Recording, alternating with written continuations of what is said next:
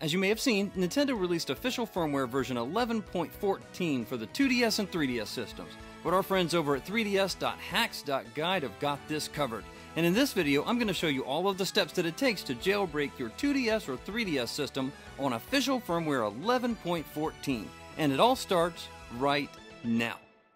Hey there, if it's your first time here, my name is Blaine, and my channel is all about helping you get the most out of your video game experiences. If you'd like original content about restorations, repairs, mods, product reviews, and other great video game content, smash that subscribe button and ring the bell so you don't miss out. Let's get your 2DS or 3DS system jailbroken.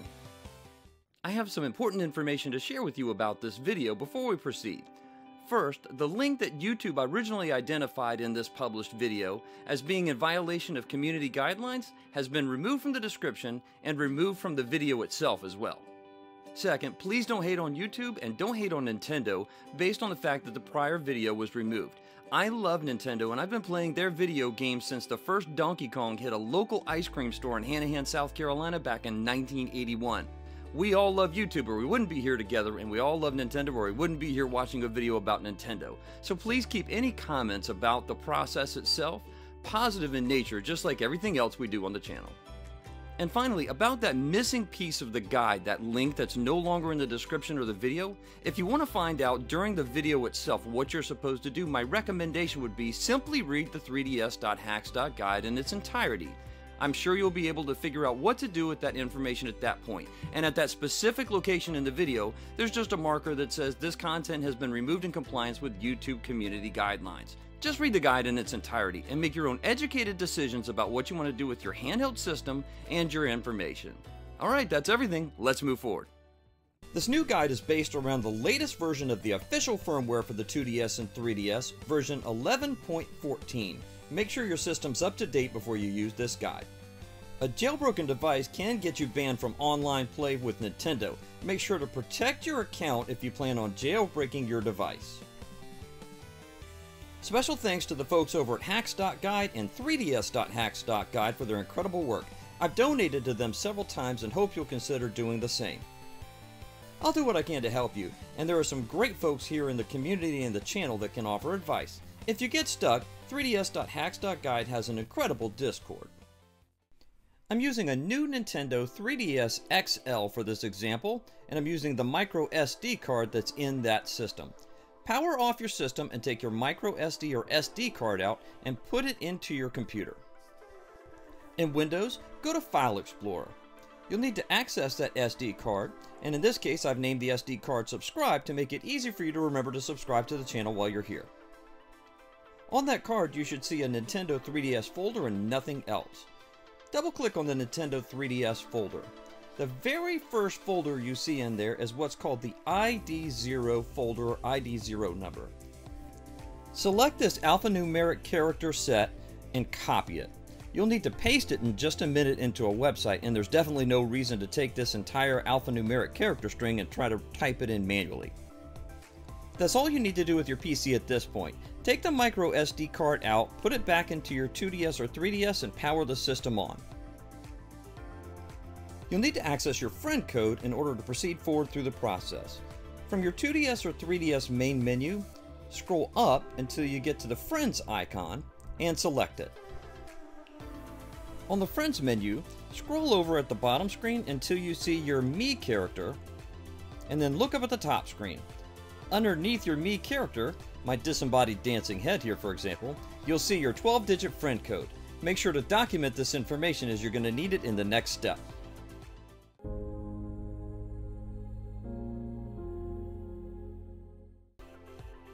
While you're in your web browser, go ahead and download Luma 3DS from the GitHub. You'll need this software in order to install custom firmware on your device. Scroll down until you get to the Assets section, and then click on the zip file to download Luma 3DS.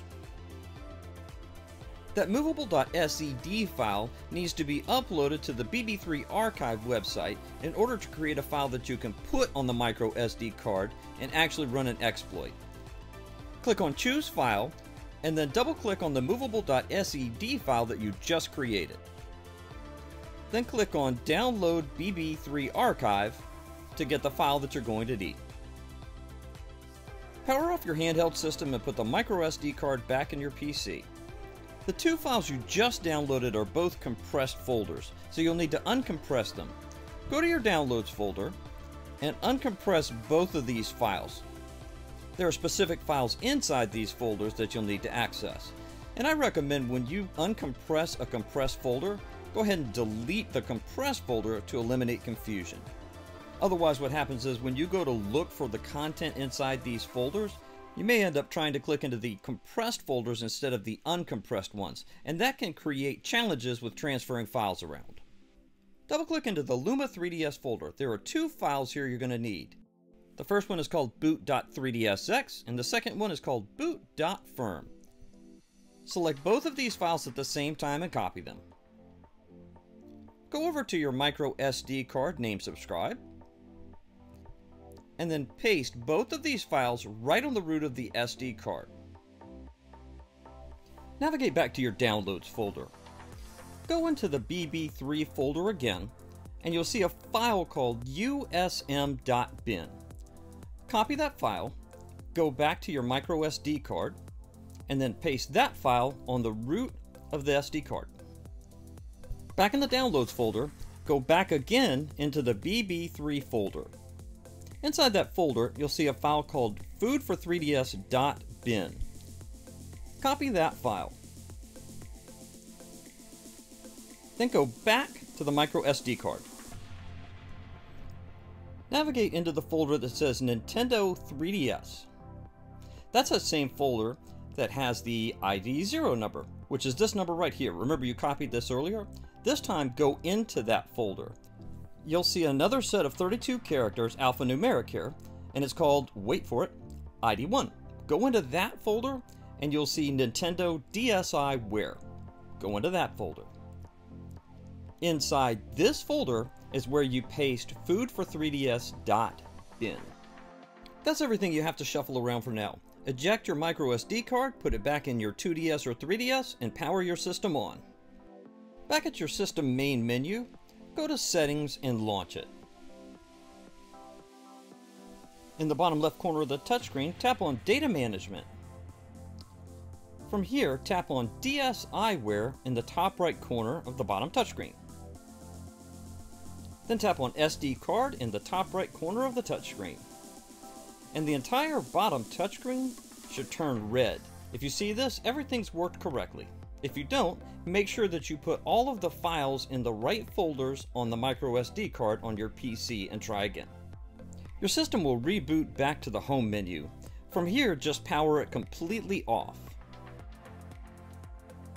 This time before you power it back on, press and hold the following: the left shoulder button, the right shoulder button, the D-pad up, and the A button all together, and while holding them, then press the power button.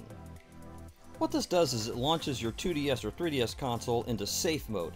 I know the folders before it said but this is actually the console's safe mode. From here, tap on OK to continue. And when you're prompted, tap on I accept to accept the terms and conditions. The thing is, this is actually not going to do an update. It's actually going to fail to do an update, and that is exactly what it's intended to do. This is intended behavior. Tap on OK to accept the message about being plugged into the power supply, and then continue. It's going to attempt to do an update, and it will fail the update, and when it does, you'll get the following error message: 003-1099. Again, this is perfectly normal. Just continue on through the process. Tap on OK on the bottom touchscreen to continue. When you're prompted whether or not you want to configure your internet settings at this point, tap on Yes to continue. In the following menus, navigate first to Connection 1, then to Change Settings, then Next Page, which is the right arrow, then Proxy Settings, then Detailed Setup. Once this is done, you should see your bottom screen turn red, and the top screen should say B9S Install Success. Press any key to reboot. So press any button on your 2DS or 3DS to reboot your system.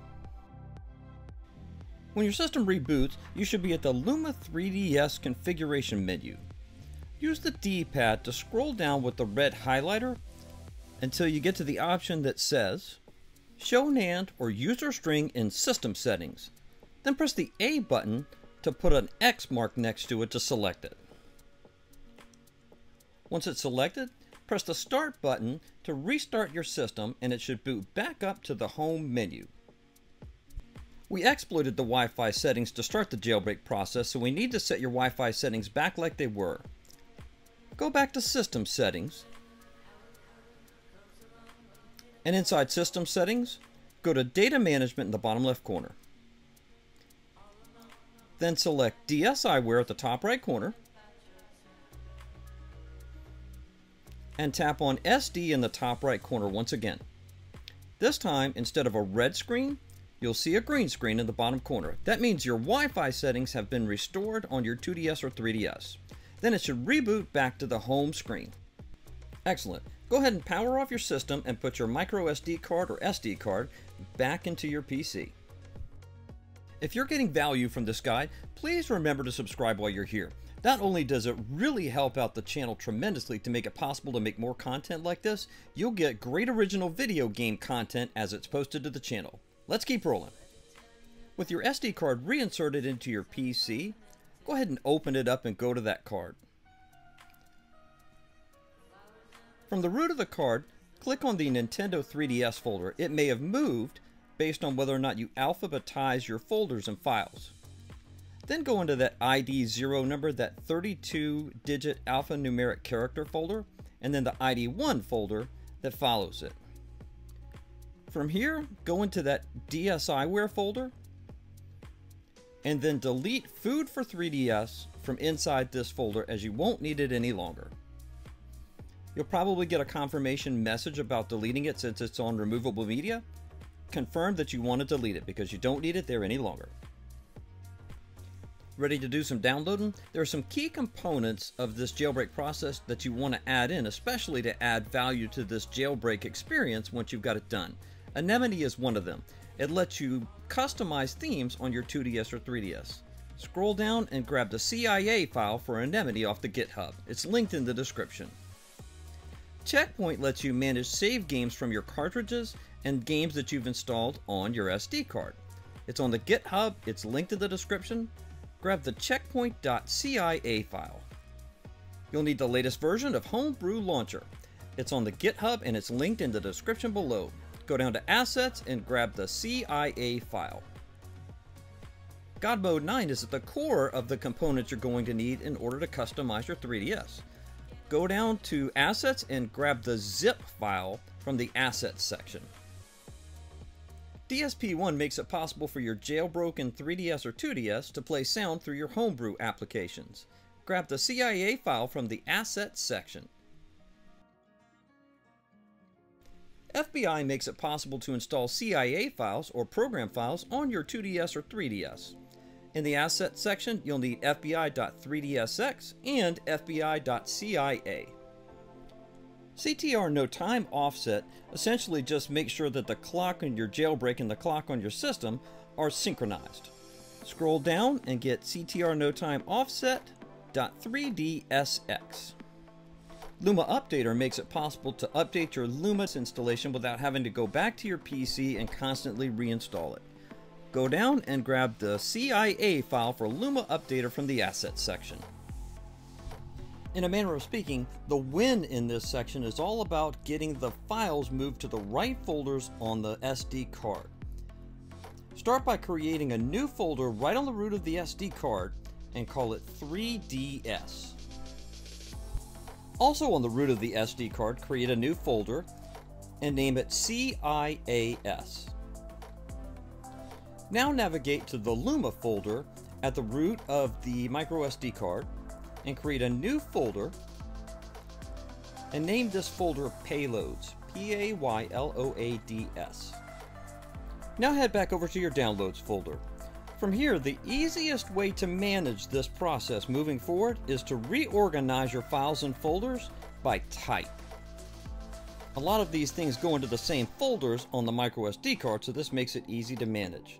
In fact, go ahead and grab both of the 3DSX extension files and copy them. Then go over to your microSD card, go into 3DS, and just paste them right here. Cool, now go back to the Downloads folder.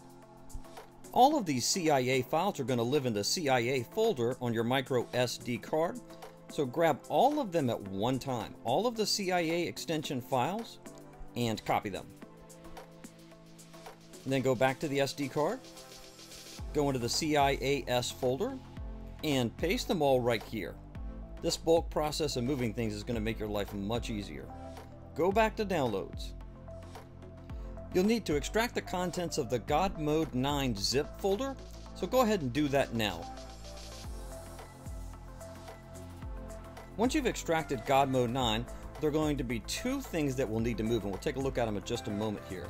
One of them is going to be a file and the other is going to be a folder. Excellent. Remember to delete the compressed volumes in order to eliminate confusion moving forward. Cool. Go ahead and head into the God Mode 9 folder that you just uncompressed. Copy the God Mode 9.firm file, go back over to your memory card, then go into the Luma folder and the payloads folder you created and paste it right here. Back in the Downloads folder, go back into the God Mode 9 folder, grab the GM9 folder and copy it. Then go back to your SD card and just paste this one right on the root of the SD card. And that's it, all the files are copied. Not too bad, huh?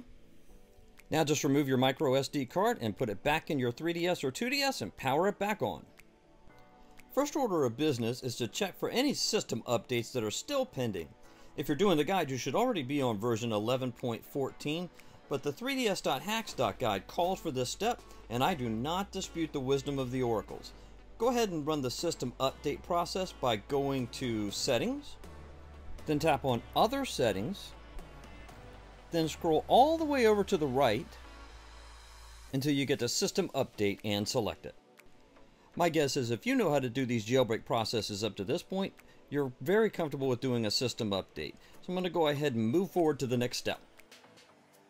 Back at the Home menu, scroll over until you get to the Download Play Store, and then select it to launch it.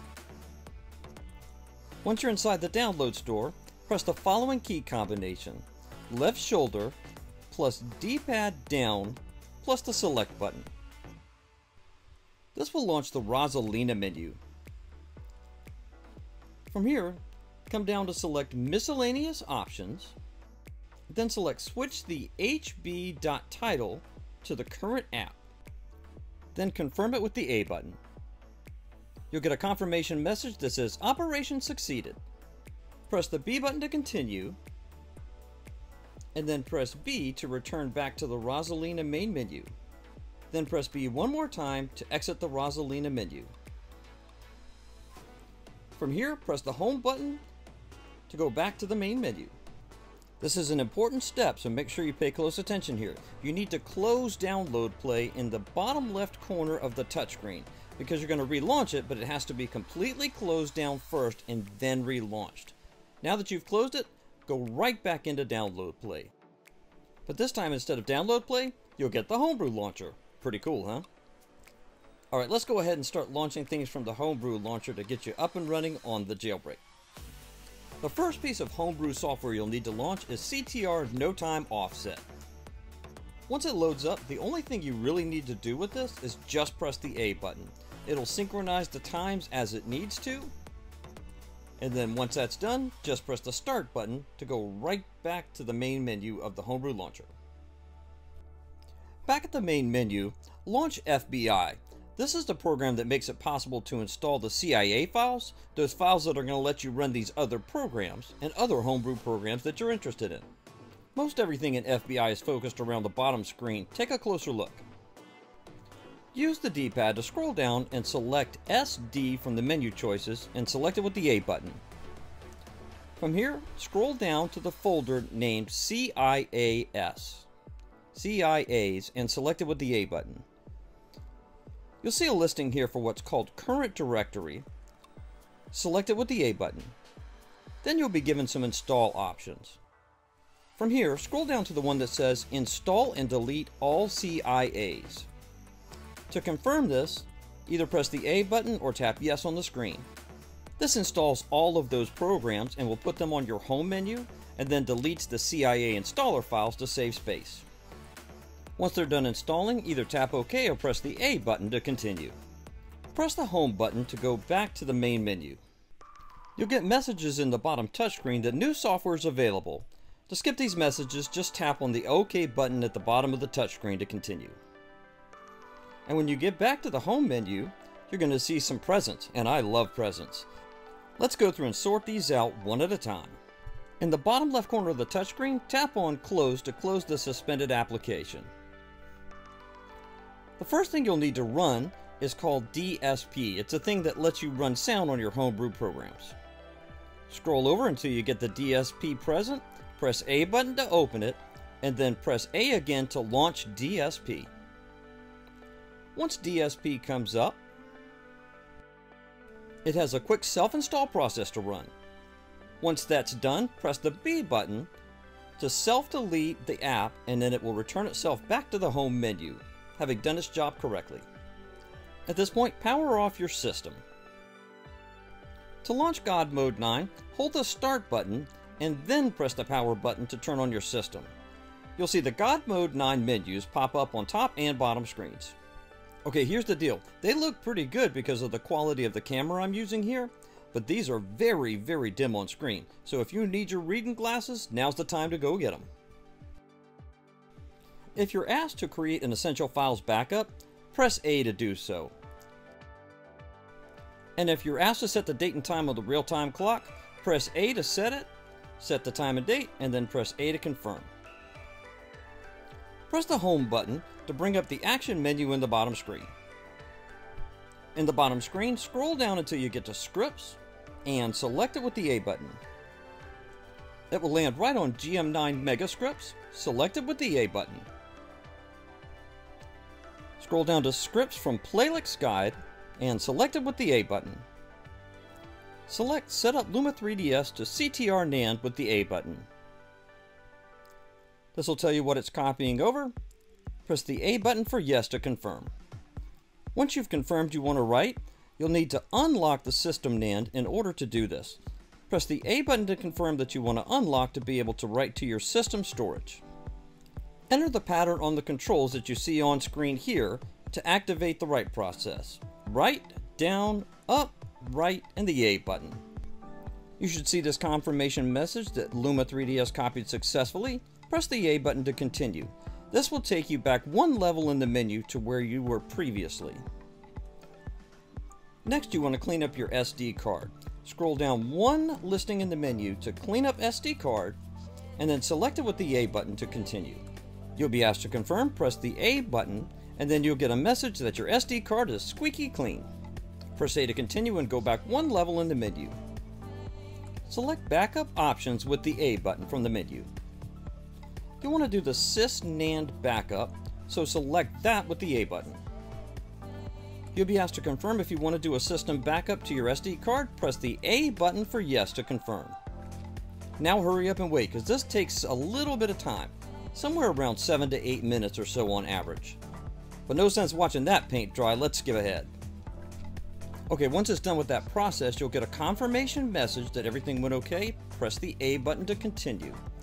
Now press B to go back, and keep going back until you get to this main menu, and go all the way down to Exit, and select it with the A button. You'll be asked to confirm that you want to lock those write permissions, and you most certainly do. Press the A button for Yes to confirm locking your SysNAND. Back at the GM9 main menu, let's focus our attention back onto the top screen, because there's some different settings that you have to work with here. In the top screen, scroll down until you get to the setting that says Memory Virtual. It's the one that has the M next to it. Scroll down to Memory Virtual and select it with the A button. From within Memory Virtual, scroll down until you get to boot9.bin, boot9.bin, and select it with the A button. Then focus your attention back down to the bottom screen. From here, scroll down until you get to copy to O/GM9/out, and then select that with the A button. You'll get a confirmation message. Press the A button to continue. Now press Home to go to the Action menu, and then select Power Off System by selecting it with the A button. Power off your system, take out your memory card, and put it back into your computer one last time. Back at your desktop PC, you'll want to back up everything on your memory card. So go to your memory card, conveniently named Subscribe, and select everything on the memory card. Then copy everything that you've selected there on the memory card. I would strongly urge you to back this stuff up to your computer and maybe even somewhere else, just to make sure that you've got a quality backup of your jailbreak and the files that you need. Create a new folder on your PC. This is an important step because not only does it back up your SD card, but if you want to upgrade to a larger card down the road, you can just drag and drop the files right onto the new card. Open up the new folder you've created and then paste all of the things that you copied from your original SD card over into this folder on your computer. Once it's done copying over all of your files from the SD card to the computer, there are actually 2 files on the card itself that you need to go in and delete. Go into the GM9 folder, and then go into the Out folder. Inside the Out folder, there are 2 files that have dates. They start with the current date on them.